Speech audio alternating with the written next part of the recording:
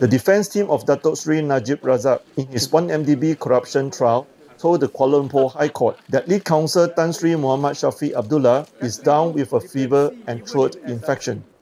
As a result of that, the hearing on Thursday had been postponed to October 11th. The prosecution said they had no objection to the postponement, but they requested for the two previous witnesses from M-Bank who were yet to be cross-examined be disposed of before calling another witness.